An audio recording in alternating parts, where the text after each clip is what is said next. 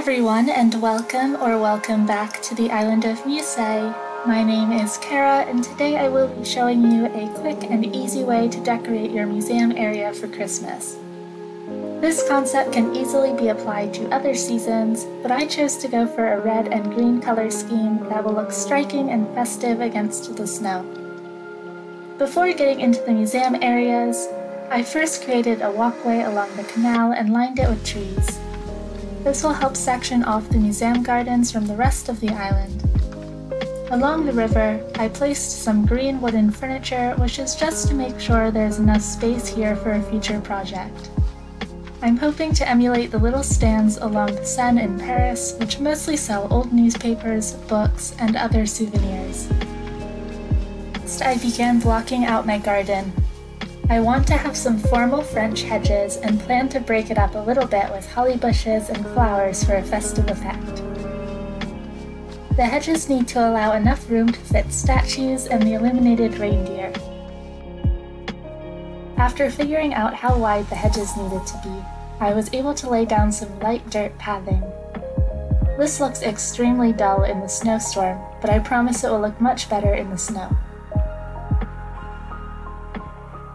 Because my island is based off the real city of Paris and not what I think looks the most beautiful, I used dirt paths to look like the pea gravel they use for paths in Europe in these kinds of gardens. If you do this on your own island, feel free to use a nicer path than just dirt. I do think it's nice this design works well with the in-game paths, and the arch tile especially would look really nice here. The cypress plants in the game are really nice as well for adding height to these hedges, and they also look like topiaries. Plants in the game are really nice as well for adding height to these hedges, and they also look like topiaries. I know not everyone likes to mix tones in their builds, but I enjoy combining winter mint greens with the green of my fake deer topiary and the bright green of the cypress plants, since it adds more variety. Winter is a very white season, so we can go back to being much bolder with our colors and break free of the constraints of autumn warm tones. After Christmas, I'm going to redo this area with all of the pastel flowers that I've banished to my beaches since the end of summer. Next, I worked on making a round area in the middle, and this was really important to me that there's space to walk around the fountain and the chairs. I'm basing this area off of a real-life Parisian garden fountains again, so feel free to make this your own by using iron garden benches or other items instead of wooden chairs like me. I think director's chairs would be nice, as would log benches or public seating. I also really enjoyed adding in a few decoy ducks as a cute little detail. I don't want my island to feel too serious, which is what can happen when you stick to real life really closely, and ducks like these are important for bringing some life to the area. I then went around putting down some custom codes. The white flowers will help blend these edges into the snow, and they almost look like bits of snow already.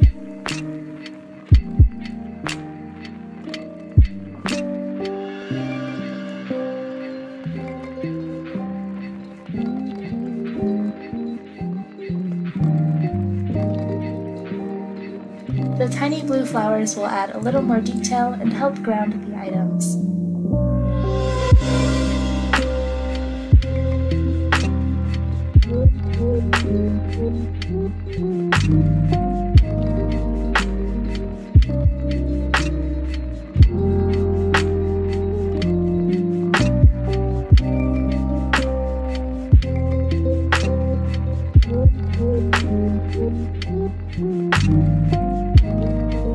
Upper hedged areas, I added a beautiful statue and a Tower of Pisa, but I was careful to rotate them in a slightly unusual way to make it more interesting.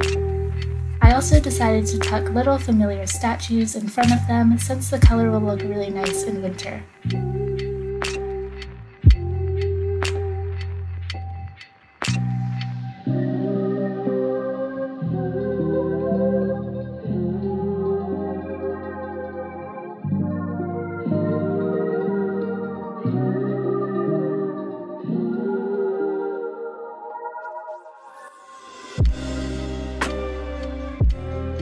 two flowers I really enjoy for this color scheme are the green mums and the red cosmos, which have a little yellow center that works really nicely. A lot of Christmas decorations include a bit of gold, so this was a nice way to bring that in without being overwhelmingly yellow.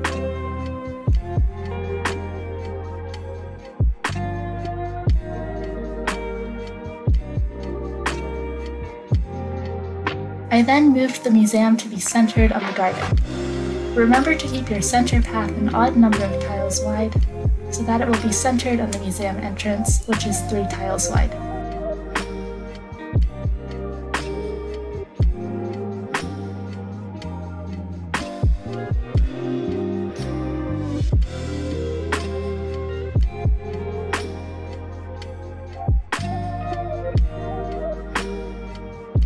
Here is my easy method for a dramatic museum without tons of terraforming or serious panel work.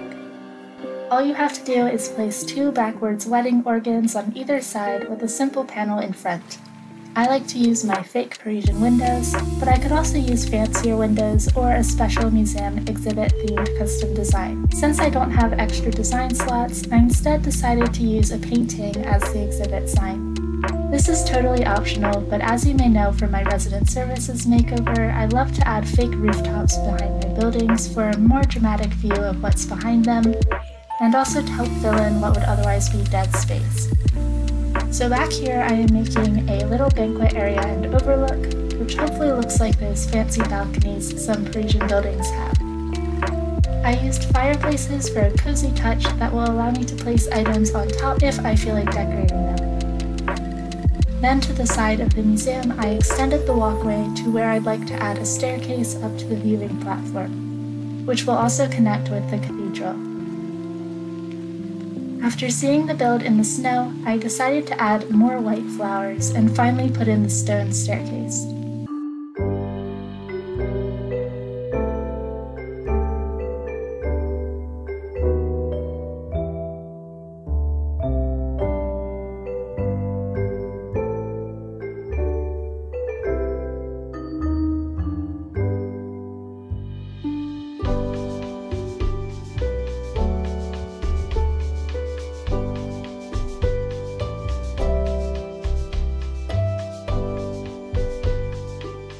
I also swapped out the David statue for a Christmas tree. I really love those 2 miniature buildings in the garden, which were inspired by Loveless_DS on Instagram.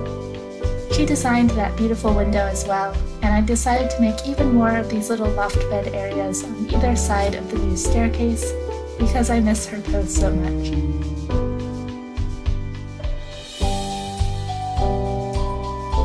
Anyways, that's it for this build. It doesn't require a lot of fancy items because any statues can do, and you can always replace them with flowers or other items. There isn't any crazy terraforming either, so I really hope that this is an approachable build for you guys. I had a lot of fun trying to do more with less, even though I still love making projects with a million simple panels. Let me know what kind of builds you'd like to see from me in the future, and I'll try my best to make some. If you did enjoy this video, please consider giving it a like or even subscribing, which always means a lot to me. I also always love to see your builds inspired by these videos, and you can share them with me on Twitter and Instagram by tagging me @Muse. Thank you so much for watching. I hope you have a happy and safe holiday season, and hopefully I'll see you again next time.